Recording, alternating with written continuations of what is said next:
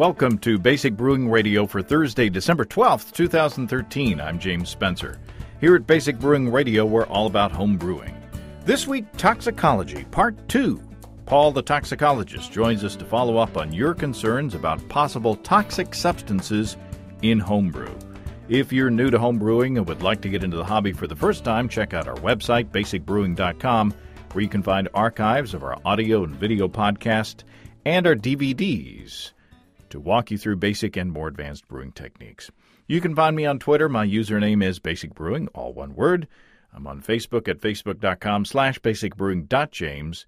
We have a show page on Facebook at facebook.com/basicbrewing. We're on Google Plus too. And thanks to everybody clicking on the Amazon.com associate link on our basicbrewing.com site, especially during this busy holiday season. Whenever you think of Amazon shopping, think of us first. And go to our website, basicbrewing.com, find our Amazon link, click on that, it'll take you to Amazon. You'll shop just like you always do. You won't notice any difference. No increased pricing at all. But the only difference is that you're helping to support this show. We greatly appreciate your support. We also have associate links for Brew Your Own magazine and the American Homebrewers Association on our site as well that work in the same way. You can find our Basic Brewing iPhone app on iTunes, our Android app on Amazon.com. We're in the BlackBerry podcast directory. We're on the Stitcher app. We're on the Windows Phone directory. Check out our Brewer's Logbook. Lots of you are. They're going out the door. I have had to order some more, so fresh ones are coming in. You can find those at basicbrewingshop.com. In the front of the book is a calendar that you can use to track your fermentations and plan your brews, and there is a room in the back to log the details of up to 50 batches of brew. Tell Santa you want one under the tree. If you want to put a tip in our tip jar, some coinage in our guitar case, you can go to basicbrewing.com/support. Thanks to everybody who has done so already. Steve and I are planning a special surprise for those who have contributed over the past year, so you might want to get in on that. Protect your precious beer with one of our growler bags. Check those out at basicbrewingshop.com. Speaking of Steve and I shot an episode of Basic Brewing Video this week, and I hope to get that out by Friday. In this episode, we taste a Frankenbragget that Steve bottled. It's the one that we blended on this show. Also, Steve makes a milk stout creme brulee that has no beer in it, but you'd swear it did. Very tasty and very easy to make. We'll walk you through how to do that. Also, Steve and I will be getting together next Tuesday to record our end-of-the-year barley wine show and to read your brewing disaster stories. So get your brewing disaster stories to me by Monday to be on the show. Monday. We'll be giving away fabulous prizes as we do every year. I want to get right into the interview. We're not using Paul's last name because he doesn't want his employer to have any concerns about his appearance on the show. This is the second show on the topic, and if you haven't heard the first, you'll want to go into the archives and find it. A lot of good information there. And Paul and I covered quite a bit of ground today. And part of what I found fascinating about the discussion is that Paul not only talks about the individual concerns, but he lets us in on the process that he and other toxicologists follow to reach the conclusions that they do. So it really gives you a sense of confidence that maybe they know what they're doing. Also, if you are a dog owner and or dog lover, you want to be sure to listen to all the way to the end of the interview. Toxicologist Paul, welcome back to Basic Brewing Radio. Well, thanks for having me back, James. You know, last time we got together, it's one of those shows where there's a lot of solid information there and kind of cut and dry, and it's one of those things like the sanitization shows that I did way back with Charlie Talley of Star San and Merle Landman of with the Iodophore. You know, those were shows that I thought that, we need to do these things because this is good information. Not everybody's going to like it, but, we'll do it anyway. And so those shows I got a lot of response from, a lot more than I anticipated. And this one is another one where it's like, this is pretty cut and dry information. It might lose some people because we're getting pretty technical, but I mean, we got a whole bunch of good responses from people, and I forwarded them all to you. Yep. We got a lot of responses, and a lot of good questions. A lot of people who I think thought a lot about what we were talking about and had a lot of good ideas. So it's nice to be able to get back together and try to address some of the questions that clearly we should have addressed in the last episode, but missed for one reason or another. Well, we last episode was jam packed, so it's no wonder that we couldn't get to everything. But let's get right to it.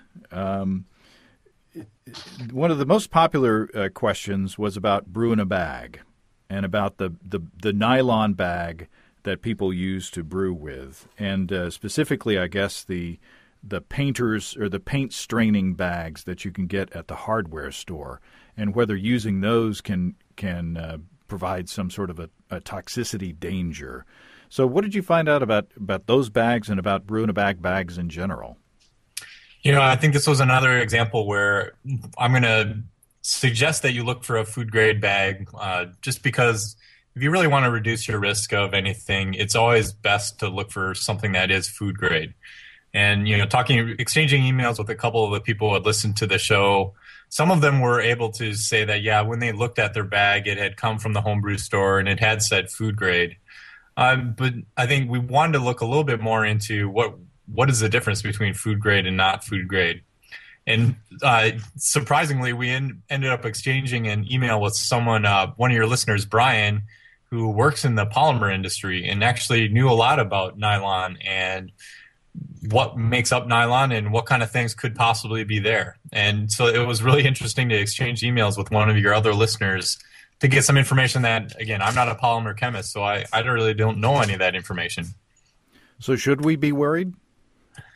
No, I don't think so. I think try to use a food grade bag, but if you don't, I think this is another example where most of these bags are probably not something you have to worry about. The email from Brian, he talked about the nylon that is used in those paint straining bags is probably either, he said, nylon 6 or nylon 66. And he actually went further and said it's probably nylon 66. And he said, looking at how they manufacture nylon 66, there's really not a lot of things in that production process that would be carried over into a final product that would have any concern. So he said that nylon 66 is not made with solvents. It's not made with any metal catalysts. So really, and the only thing that could possibly be left there would be unreacted monomers. And I looked at the unreacted monomers that could possibly be there. And it could be one of two things. It could be adipic acid and it could be hexamine diamine. When I looked at the toxicity of both of those compounds, they're really pretty much non-toxic compounds. And looking at those two things, if they were to leach into your wort during the brew in the bag process, you'd really have to get exposed to a lot of those compounds before you'd have to worry about them. I think one of the other mitigations that you could take if you were concerned about using a nylon paint strainer bag is you could do a pre-extraction. So again, there's only going to be a limited number of these monomers there. So if you wanted to, you could take your paint strainer bag and dunk it in boiling water or really, really hot water. Let it extract out any of those unreacted monomers. If you did that once, or if you're really concerned, maybe 2 or 3 times, there would be very little, if not no, monomers left over. So I think if you are really worried, buy a food grade bag. If you're a little bit less worried, do that extraction protocol. But really, you're probably talking about, even though it's not necessarily food grade, it's probably not something, as long as you're using a white bag, or like a clear nylon, it's probably not much to be worried about. There's a close cousin to brew in a bag. At least they were born in the same neighborhood, and that is no-chill brewing with the plastic. They call them jerry cans, but the plastic containers where the theory is that you take hot wort and you don't chill it at all, and you put it into these containers, these plastic containers, seal them up, and let the wort chill on its own, and then you can use it either the next day, or some are using their wort, weeks or months after brewing. So I guess the area that we probably want to look at there is, again, the use of plastics, and especially the use of plastics and heat, and then the use of these plastics and the long-term storage of this food product in these containers. So I think this example is really similar to the example we had with the picnic cooler mash tuns. When I emailed the manufacturer of the picnic coolers, they said that they really didn't intend the picnic coolers to be used in that way. So they really didn't have any data to say one way or another what was getting leached out. But really what's probably, since those picnic coolers are rated for the storage of liquids over a long period of time, and really the things that they use in the production of those plastics, if anything's going to leach out, they're going to leach out really quick into water, probably at room temperature water, almost as well, if not as well, as in hot water. So I think you have a very similar situation with these jerry cans. Again, I'm going to preach, please look and try to find a food-grade jerry can. And when I looked, the ones that people were using are most likely food-grade jerry cans that are being marketed for the use of long-term water storage. I did an internet search, and the ones that I found coming from a company here in the United States specifically said that they're compliant with United States regulations for food contact. So really, these things are meant to be used in contact with water and even storage of water long-term. Anything that you're using, and actually the example that we got from your listener was that he was using jerry cans that had been used to store malt extract for months. So anything that would be storing malt extract for months, anything that would be in that plastic would already be migrating into that wort malt extract. So I really wouldn't worry too much about pouring even hot liquid into these jerry cans and letting them sit for extended periods of time. I think anything that was in that plastic will migrate out almost immediately. It's food grade, so whatever's migrating out, these companies already know it's non-toxic. So that doesn't address the issue of possible contamination, by food spoilage organisms over that time. You're just looking at exposure to the plastic. Yeah, well, I'm just talking about the exposure to plastic. I'm a toxicologist. I'm certainly not a microbiologist, and I definitely try to stay away from giving advice on microbiology. It is a question that we did have come up from a number of listeners as well about spoilage organisms, but unfortunately I'm not quite qualified to, or not even nearly anywhere near qualified to answer questions about spoilage organisms. Now, that's a question that I have as well, so maybe that's it. We will have to dig up another expert. If you out there are an expert in food spoilage organisms and want to give us a chat, drop me a line. There's got to be one of them out there, James. Surely. Anything else to say about jerry cans? I mean, I guess the point is that if it's safe for long-term storage at room temperature, it's safe for hot fluids? I would say, in the vast majority of cases, the answer is probably yes. I think because anything that would migrate out of that plastic into your wort or into your beer, it's going to come out in drinking water as well. And they run tests on these plastics to make sure that anything that would leach out into drinking water would not be of concern. So I think even if you're putting in very, very hot water, unless you're really getting melting of the material, which most of these cases, if they were melting, certainly. But unless it's melting, you're not getting anything in there that wouldn't migrate into room temperature water. So it's safe to drink Bob Stemsky's beer. I would say Bob has nothing to worry about. That's right. Well, at least not from that, at least. Yeah, at least with the bags and the jerry cans, we shouldn't worry. Chlorine bleach. Way back in the day, that show I was talking about earlier with Charlie Talley, he actually talked about how to make a no-rinse sanitizing solution with chlorine bleach and I believe vinegar. You don't want to combine those together. You go back and listen to that show, find that show in the archives. That's way back, probably in 2006 or 7. I mean, way back at the very beginning. He explains how to make a no-rinse chlorine bleach no-rinse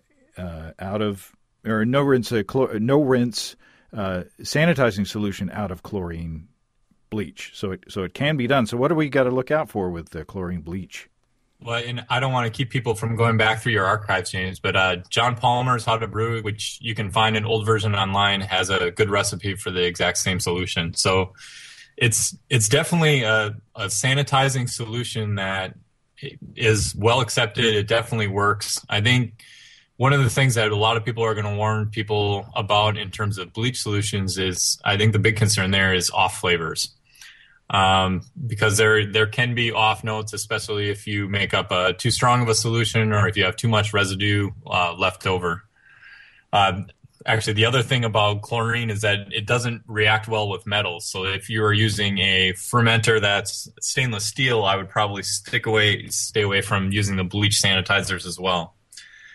However, if you are using it as just a sanitizing solution, the amount and using it in a proportion according to what's recommended, I don't think you have anything to worry about. The amount of chlorine, actually, I did a calculation as to the amount of chlorine that you might expect to have left over on your fermenter if you were using it to sanitize your fermenter.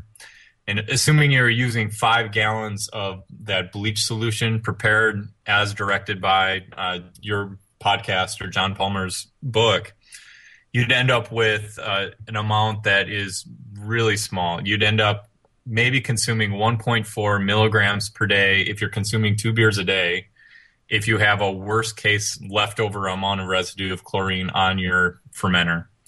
The EPA has done a calculation of the worst case safe level for chlorine exposure, and that is 7 milligrams per day. So at 1.4 milligrams per day with a seriously worst case exposure scenario, you're still about 5-fold under what that safe level is. I've heard about another couple things in terms of bleach. I saw in a Brew Your Own magazine once, one of the people they had interviewed was warning people that bleach was going to cause dioxins to be produced in their beer. And I actually did my PhD on dioxins, and I can tell you that there is almost 0% chance of dioxins being produced in your beer if you're using a chlorine bleach. So that's certainly nothing I would worry about.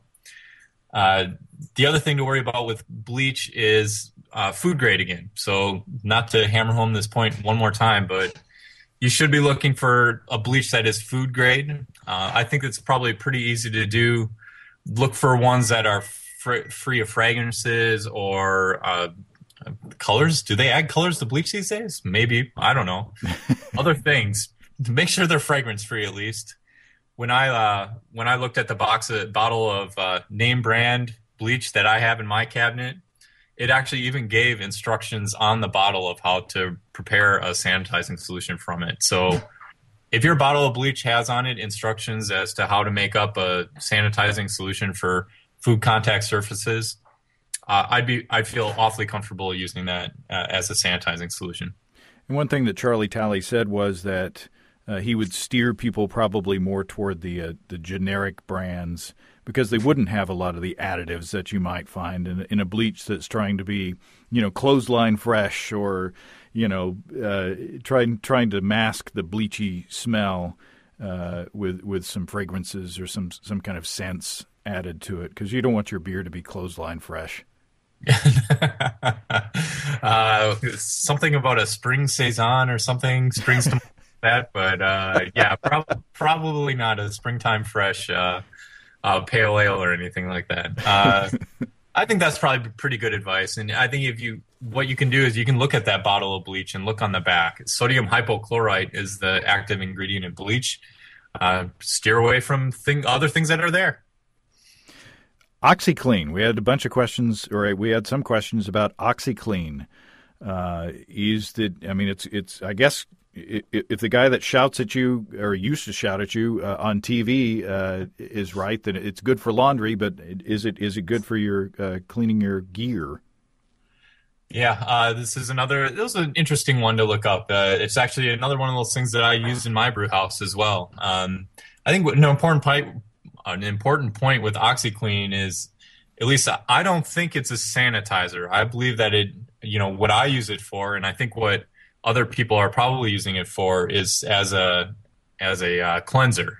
Is that true, James? Are people using that as a sanitizer, or is it a cleanser that people use it as? I believe that people are using it as a substitute for PBW, or some sort of a cleaning agent. I don't think. I mean, I could be wrong, and some people may be using it as a sanitizing agent. But I think that it's something to clean gear rather than sanitizing gear.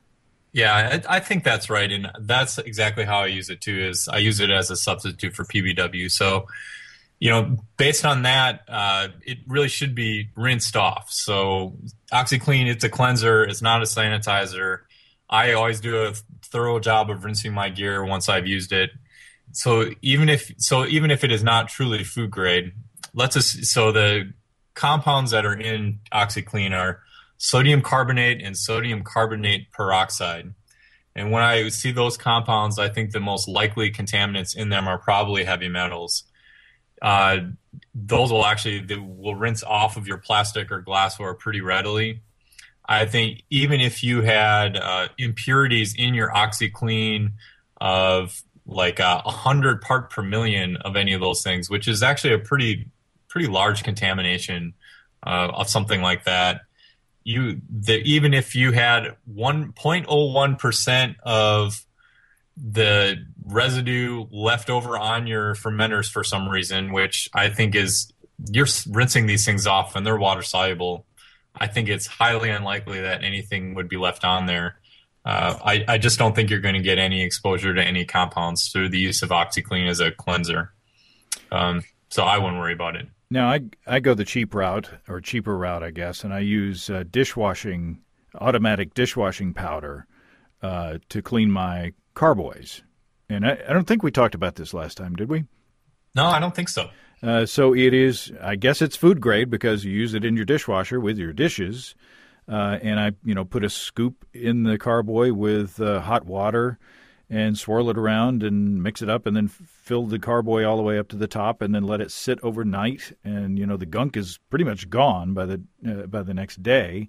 And then I use the carboy brush to make sure everything is gone. And then I rinse it. I'm cautious, so I rinse the carboy with hot water like 3 times to make sure because the dishwashing liquid or dishwashing powder does have a scent. It does have some fragrance, but I find that after rinsing like 3 times with hot water, that's gone, and I have a nice clean carboy that doesn't smell again. Springtime fresh. Yeah.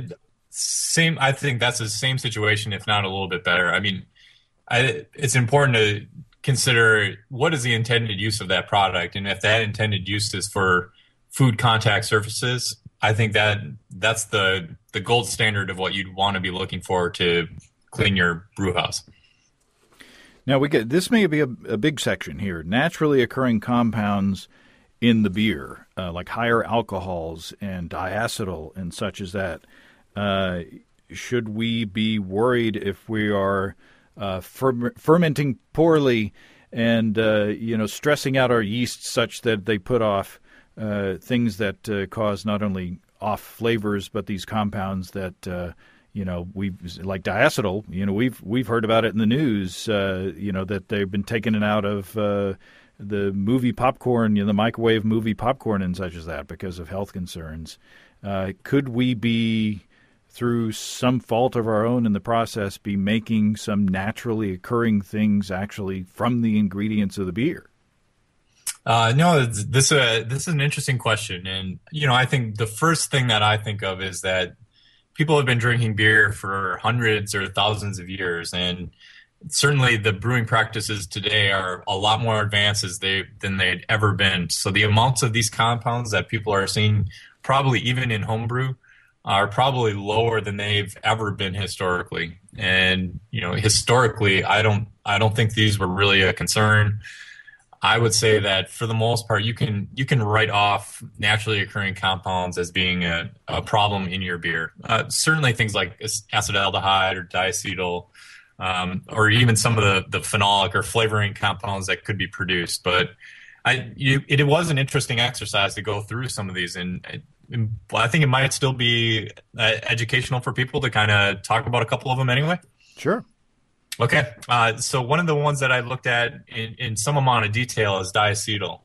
So you brought up microwave popcorn, and that's it. So it's an interesting one that's been in the news that people have definitely been associating with toxicity. And of course, part of the reason I'm on this show is hopefully to help educate some people about some of the principles that we deal with toxicology. And this is one where the way that you're exposed to the toxin has a really big impact on whether the compound is toxic or not.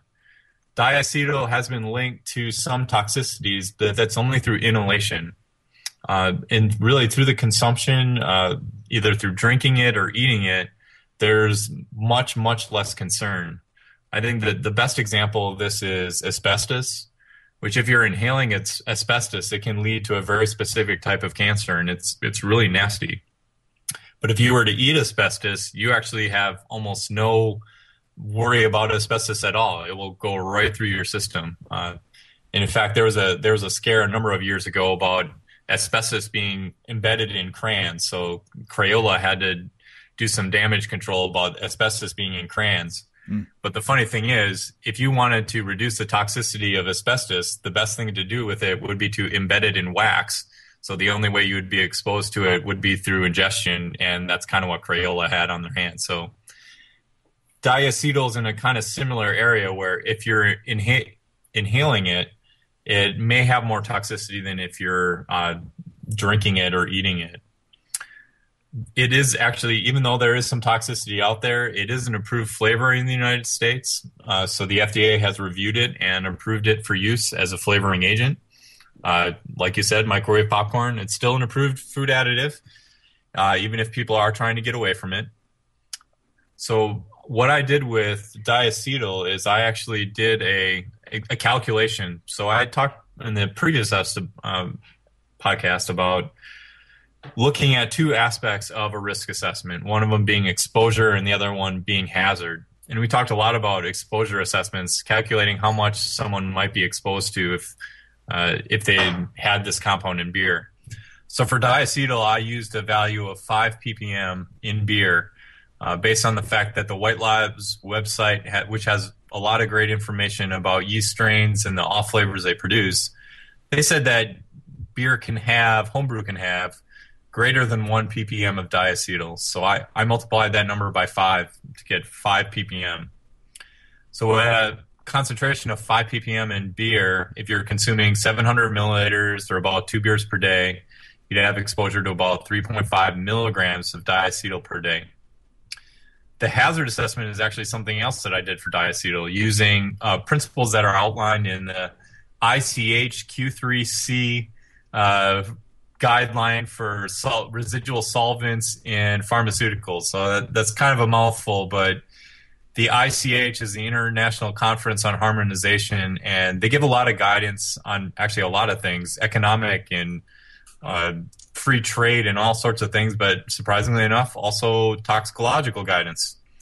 And the calculation of a safe level, or ADI, is something that they give guidance to in their Q3C guidance. So using the study in rats that they had published, they had a 90-day study in rats where they had no adverse effects at 90 milligrams per kilograms. So that is what we call a point of departure. So I used that 90 mg per kg in rats as a point of departure.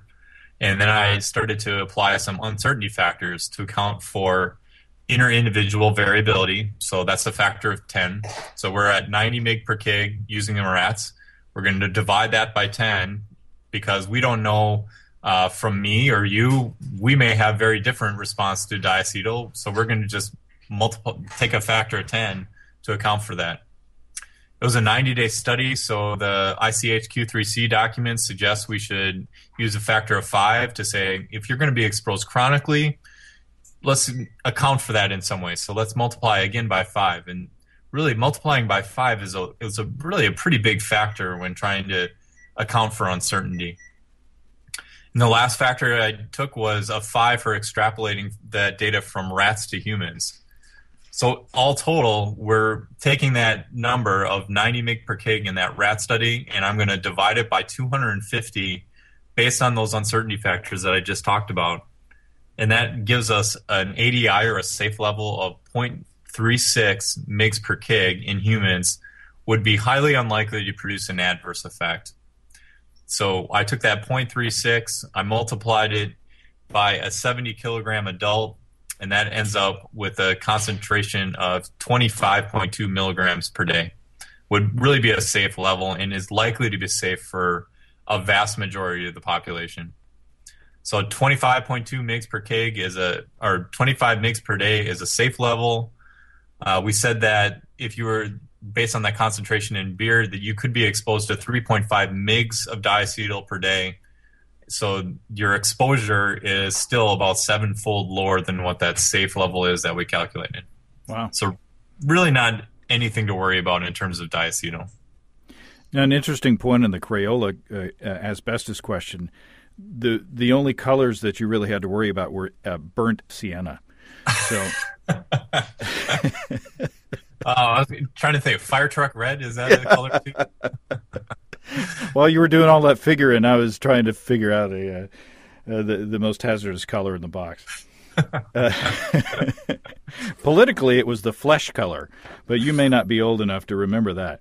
No, I don't remember that one. Yeah, there was actually, when I was growing up, there was a color actually called flesh, which they later changed to peach, because it turns out not everybody has the same flesh color. Now, I did back on the topic. I did have a question.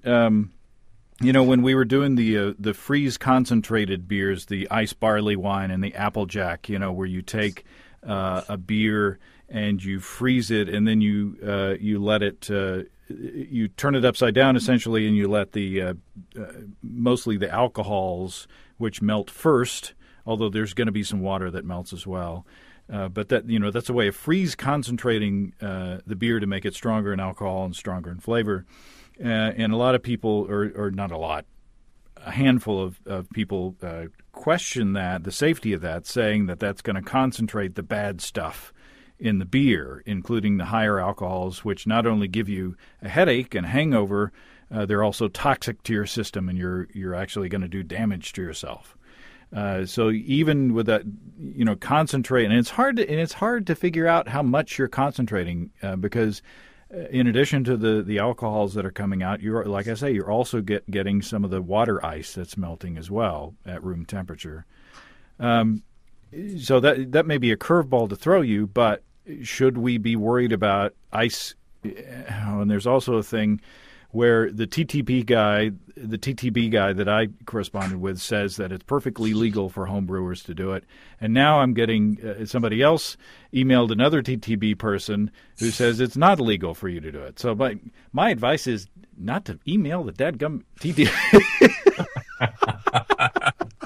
Just do it at home. Don't sell it. Don't worry about it. But yes, similar to your propane questions to the propane safety guy. Yeah. So, so should we worry about theoretically freeze concentrating our beers? So I didn't do too much research on the higher alcohol, so I guess I don't know exactly how to proceed with those. I think for something like diacetyl, you're right. There's a lot of factors there. So when you freeze it, I don't know if you're freezing diacetyl or if the diacetyl is concentrating. Although I would argue that you're probably not going to be drinking 2 of these ice box every night for the rest of your life. So again, with the uncertainty factors that we have factored in, plus chronic exposure, I think things like diacetyl and those flavor compounds are probably not a big deal.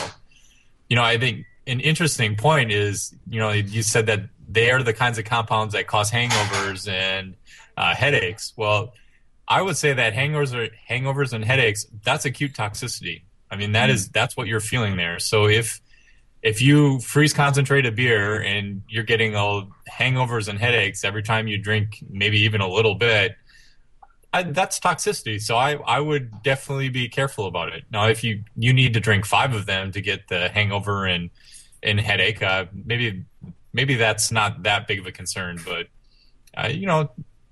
use some cues from what you're feeling when you drink the beer. I mean, there really is toxicity. Well, and that goes back to her point, is that the alcohol that we're trying to create or have created by the yeast, because we're not doing any work. The yeast is doing it. But the stuff that we are trying to make is toxic to us in higher amounts.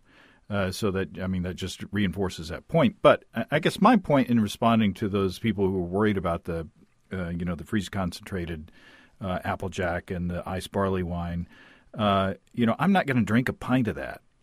I'm going to drink a moderate amount of that in a little bit of a snifter, because it is strong and it's not designed to be, a lawnmower beer that you chug a couple, on a hot afternoon. So anyway, I guess moderation, which is what we stressed in the first one, moderation is the key. Yeah, totally agree, James. Okay. So, yeah, but we digress. But I'll step off my soapbox now. Certainly, diacetyl is not the only thing that people find in beer. And I think some of the interesting other compounds that I looked at were some of those flavor compounds that are generated when you use some of these funny yeasts. So esters or esters like banana or clove that come in from either a half yeast or one of the Belgian yeasts.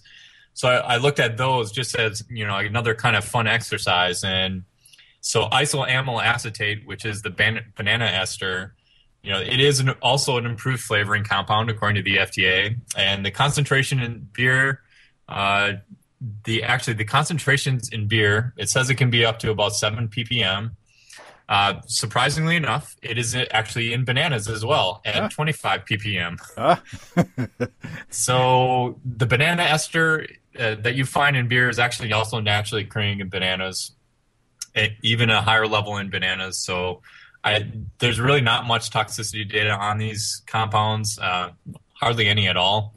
But really, they're naturally occurring in bananas. You're not worried about overdosing on bananas. Or at least I'm not worried about overdosing on bananas. But I wouldn't worry about things like the banana ester, and something very similar with the clove ester, which is also found in things like grains and fruits and vegetables. So relax, don't worry, have a banana. Exactly. So we got some kind of some of the questions were kind of off the wall, or I hadn't heard of them before. Someone wrote in saying, "Is it safer to use?" Someone wrote in saying that they had heard that it wasn't as safe to use hot tap water as it was to use cold tap water and heat it up for human consumption. Can you explain that? Yeah, this is one where I saw it. The first thing I thought was, oh, I've heard this urban legend before, so this is, there's clearly nothing to this. But, I did a quick Google search on it, and I found a good website from both the CDC and the EPA where they give advice that if you're in a certain region and if your lead is high in your plumbing, that you should avoid using hot water out of the tap for things like preparing food or making tea or coffee. So there may actually be something to this one. I think the important thing to note, and the important thing that was noted by the CDC and the EPA, was this is really only a problem if your plumbing has high amounts of lead. And so if your pipes do not have high amounts of lead, and I would assume that if you're living in relatively new developments, a housing development, I know I live in a relatively new housing development. I don't really think that I'm going to be in scope for this. But if you live in a house that's 120 years old, it could be that you do have some lead piping running through your house. It may be something that before you get too far that you may want to look into. I do remember responding to that listener and saying that more or less it's the exact same thing, that, you know, it's something that you should be aware of. And if you want to reduce your lead concentration, that you should at least do the diligence of trying to figure out whether your plumbing has high lead concentrations or not. I would guess that there are websites you could look at, municipal websites that may give information about lead content. I even looked online, and there's even home test kits for lead concentrations in water. I'm not sure how accurate those test kits are. Maybe one of your listeners will be able to email in after this and let us know whether those home test kits for lead would be accurate or not.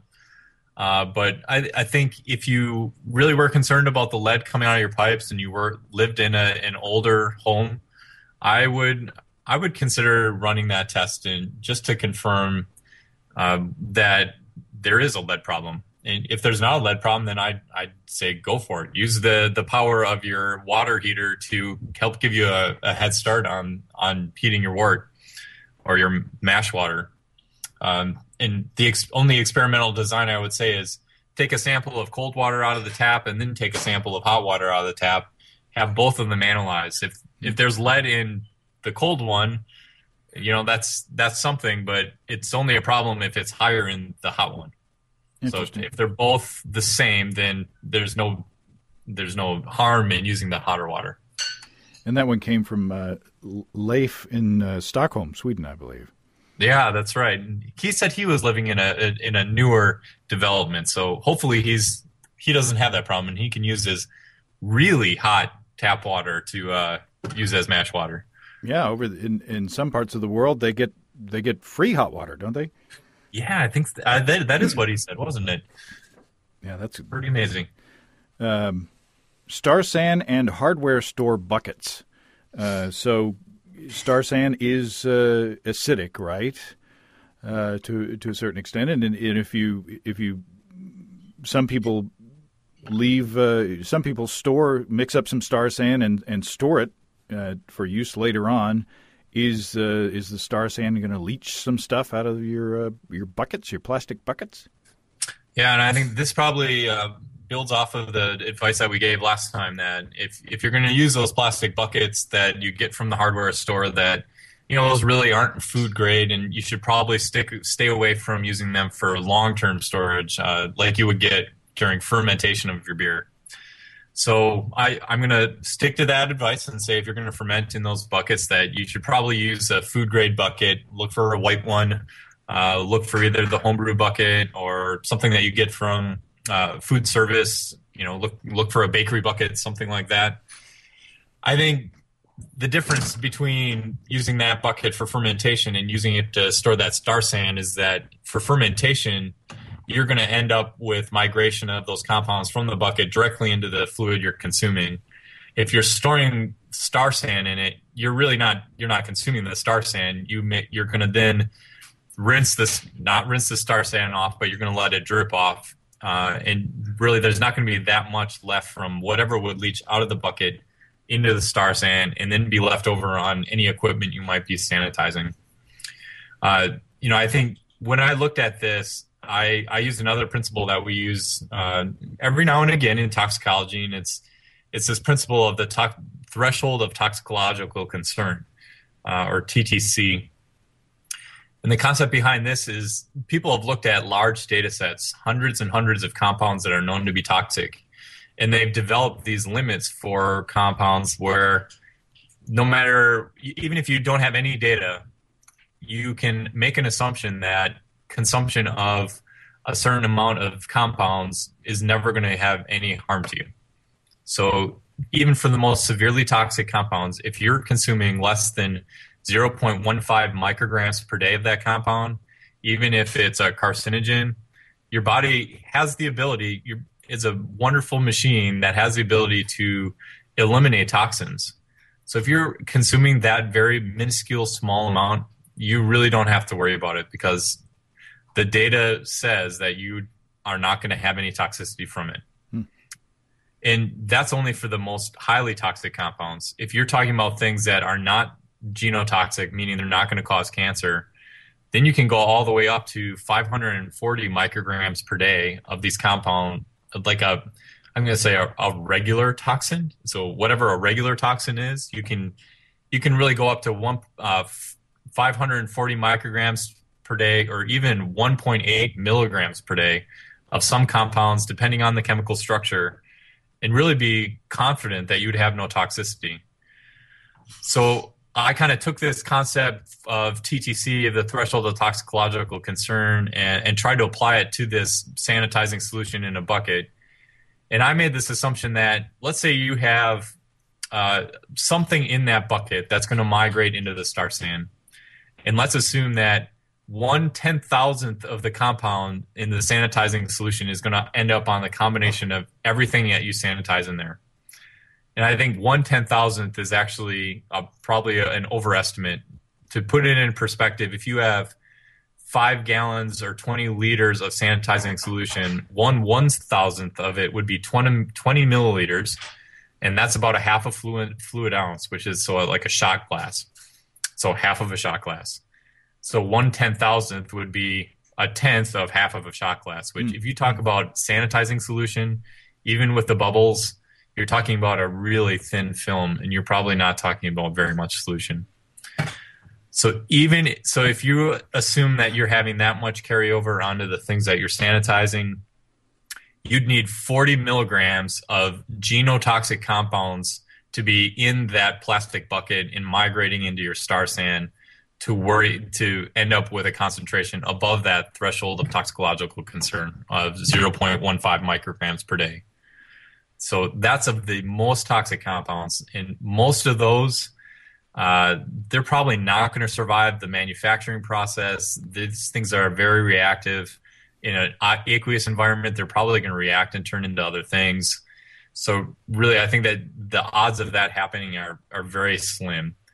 And then if you're talking about the quote-unquote regular toxins, you'd need your bucket to contain 150 grams of them, or even 500 grams of those compounds. And there's just not any way that much is going to migrate into your star sand.